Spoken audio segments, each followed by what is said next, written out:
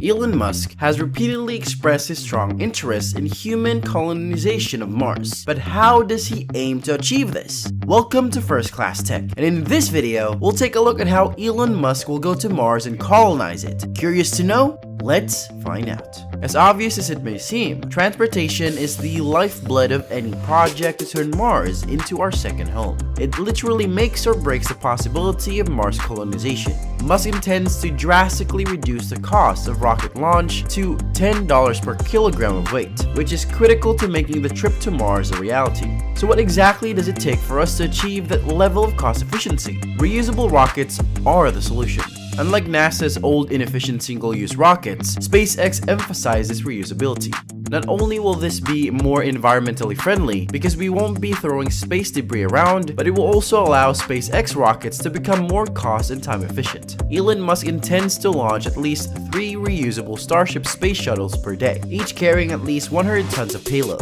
This establishes a yearly estimate of transporting 100 tons of cargo with the assistance of 1,000 Starships. Elon Musk has also stated that 1,000 Starships will be able to transport 100,000 people every 26 months. The length of the Earth-Mars orbit sink in 26 months, which indicates how long it takes for the Earth and Martian orbits to align optimally for transportation. But why does a Starship fleet need to transport at least 100,000 people every 26 months? These numbers appear to be far too specific to be a coincidence. According to Musk, in order for the Mars colony to be self-sustaining, there must be at least 1 million people present. The population of 1 million exists as the population where people can build, manufacture, and produce anything to survive without relying on Earth supplies. Currently, SpaceX is working on the BFR, also known as the Big Falcon rocket, a 25-story monster capable of carrying loads of up to 1,000 tons. SpaceX created and manufactured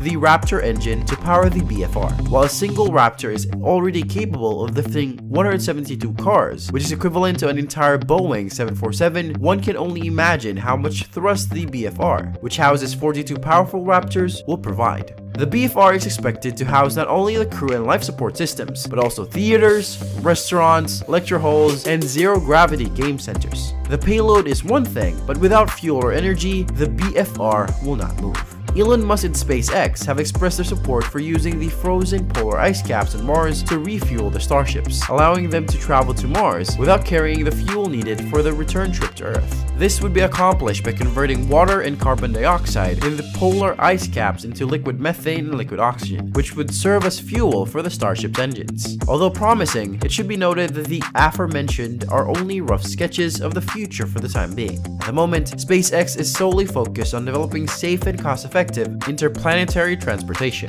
Projects to build human habitants on Mars have been prioritized lower. However, SpaceX has confirmed that they are unquestionably on the right track towards that unavoidable possibility. Overall, humans will not be the only passengers on the Starships. Cargo is also an essential component of any mission, from the bare necessities to movie theaters. And don't forget, vitamin C, all of which are thought to require additional space and money for transportation. Musk used vitamin C as a stark example of something that, while not as important as necessities like food, water, oxygen, and shelter, is still necessary.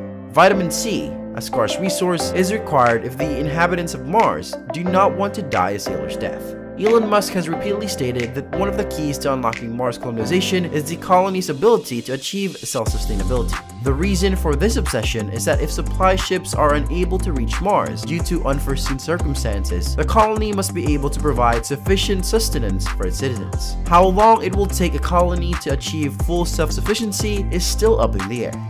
As a result, it is critical to plan out what resources are required before embarking on any expedition. Musk estimates that it will take 1,000 Starships to transport approximately 1 million tons of vitamin C to ensure that no one dies slowly and painfully. SpaceX has planned 2 uncrewed missions for the first few runs to send cargo, such as life support systems and power generators, which are required for human habitation. Following the initial missions, SpaceX intends to send 2 more cargo ships to establish a propellant production plant, but this time with a crew. This propellant manufacturing plant will eventually be used to convert water and carbon dioxide into rocket fuel, maximizing cargo space by reducing the amount of fuel each starship must carry for their return journey. By the way, if you're watching us for the first time, make sure to hit the subscribe button and turn on notifications so you can enjoy our future videos while getting updated. Getting back to the topic. Mars, as we know it, has harsh and uninhabitable terrain. There isn't much oxygen or water, and did I mention the insane dust storms? Mars may be uninhabitable for the time being, but scientists, including Elon Musk, believe that terraforming could provide humanity with a second home in space. Many months later, it was determined that terraforming Mars was simply not possible with current technology. However, despite this, SpaceX has continued to experiment with new terraforming concepts for Mars. One possible solution, for example, that has gained traction even beyond niche groups is the installation of glass domes on Mars' surface. Glass domes are self-sustaining domes that have their own sources of water, oxygen, and food. These domes were also supposed to function as neighborhoods with leisure and work centers. According to Musk, the domes would have an outdoorsy, fun atmosphere, with the added benefit of not requiring spacesuits. Food would also be grown in this habitat, on solar-powered hydroponic farms located underground or within enclosed spaces. However, as with most things related to Mars, experts believe that it is unlikely to be possible with current technology.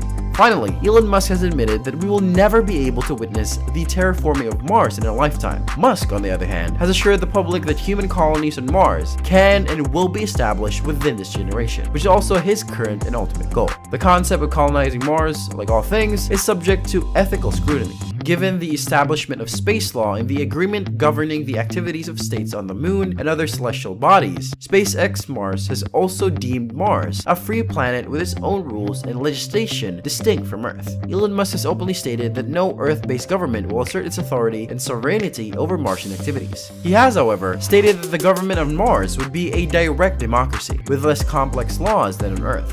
Aside from the lack of technology and volunteer participants, there will always be one question in the back of our minds. Is Mars colonization profitable? No matter how self-sustaining the Martian colonies are, as long as they require more money than they generate, the entire concept is doomed. Arguments have been made that Mars is not only distant, hostile, and difficult to access, but it also has no obvious valuable export, making it highly unprofitable.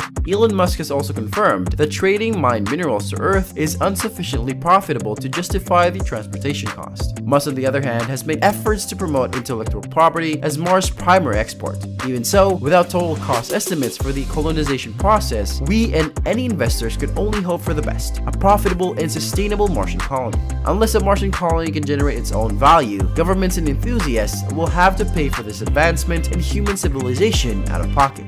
What is the point of going to Mars? Why can't we stay on Earth and make the most of our lives? Why must we pursue a difficult, dreary, and to be honest, expensive path? The growing interest of rich Earthen populations in interstellar tourism, particularly with SpaceX's advances in starship cost efficiency, makes the establishment of a Mars colony much more appealing. And with that being said, it's time to end our video. When do you think will humans colonize Mars? Let us know in the comments. Like this video and make sure to subscribe to the channel for more amazing videos like this. We'll see you in